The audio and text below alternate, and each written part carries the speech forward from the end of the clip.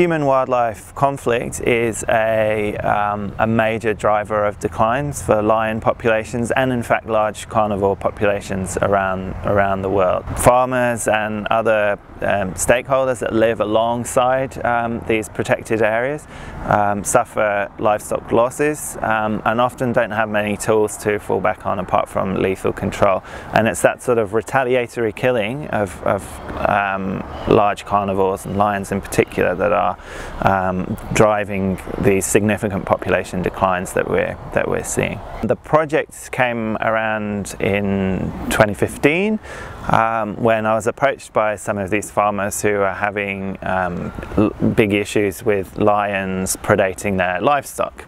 So in that region, lions and livestock intermingle, so the protected area is right next to the livestock area, and a lot of these farmers' cows were being eaten by lions, and essentially they felt there was nothing that they could do to protect their livestock.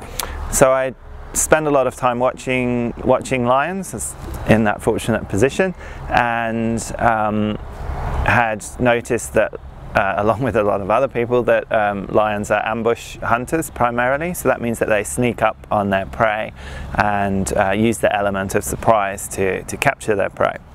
So we came up with the idea that we might be able to trick lions into thinking they'd been seen by the livestock by placing or painting eyes, fake eyes, on the rear of the livestock. We painted the backsides of a third of each herd.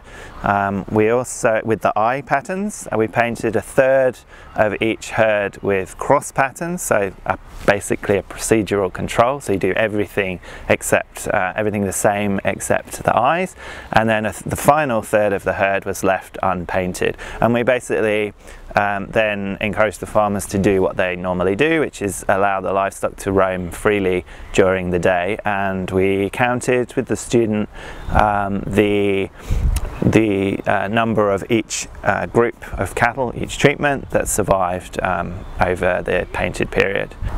Over the course of 4 years, we painted 14 herds, with each treatment. I think we had 683 cows with eyes painted, around the same number with cross painted, and again around the same number that were left unpainted. But ultimately we found that cows that were painted with eye patterns were significantly more likely to survive than any other treatment. In fact, we had no eye painted cattle, no iCows predated or killed during the entire 4-year study.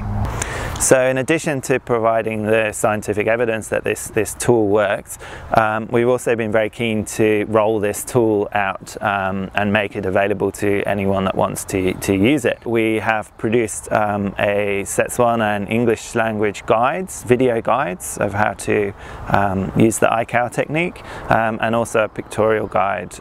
So with funding from Taronga Conservation Society, we've established a local community coexistence officer role and project, and this tool will be integrated into the non-lethal toolkit that he is providing farmers access to. So in producing this tool, we're hoping that we'll get a lot of uptake, and that farmers will be able to use this tool to reduce their reliance on lethal control and reduce the losses of livestock that they have, which will have benefits to their livelihoods, of course, and also to lion populations which are in decline.